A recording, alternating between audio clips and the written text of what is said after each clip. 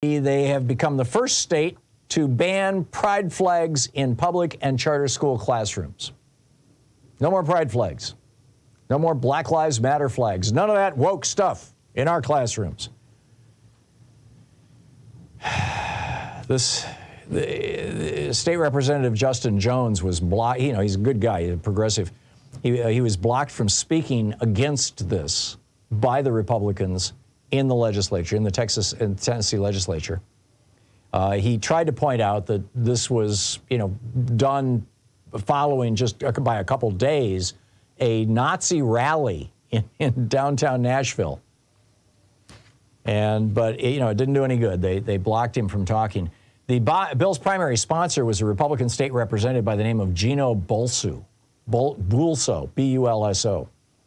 Bulso said in a January interview with the local news station WKRN that the LGBTQ plus pride flag represents values and ideas that he opposes, including the 2015 Supreme Court ruling, Obergefell, that legalized gay marriage.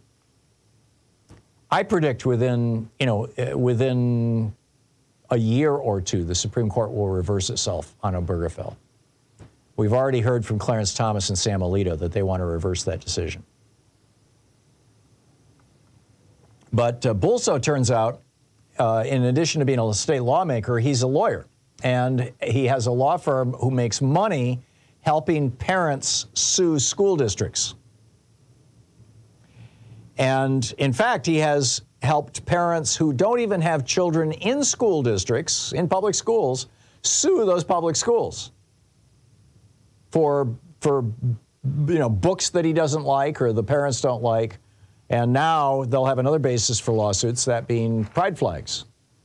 If a teacher wears a little pride pin, if you've got a gay teacher who's got some kind of pride emblem somewhere in their classroom, sorry. And the enforcement mechanism, he's following on Texas. The enforcement mechanism is that parents can sue the school for money. And he just happens to make a living suing schools for money. I'm assuming it's a he. The first name is Gino. I don't know. I mean, I'm assuming it's a he. And this came just a week or two after Next Benedict, the non-binary teenager in Oklahoma, was murdered or died at the hands of or after being assaulted by students in a public school. And queer youth consistently report higher rates of bullying, physical threats, and other forms of harassment, according to data from the Centers for Disease Control. And yet, I mean, Republicans just delight in this, in the violence and the brutality of it.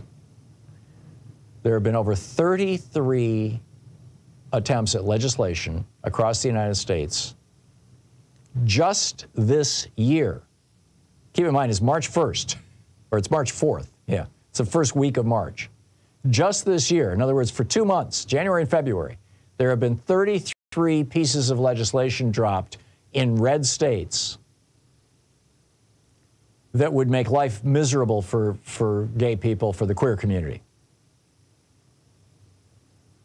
Everything from the new trans bathroom bills, they're back, to attacking gay marriage, to trying to criminalize gay sex. I mean, it's just on and on it goes.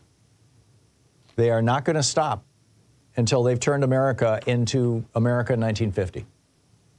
This is the goal of the Republican Party. No more visible queer people in America. Black people should know their place in America. Hispanics should go back to Mexico in America. Asian people should go back to Asia. This is the consistent, Native Americans, shut up and stay on the reservation. This is the consistent message of the white, supremacist, Christian, nationalist Republican Party in the United States.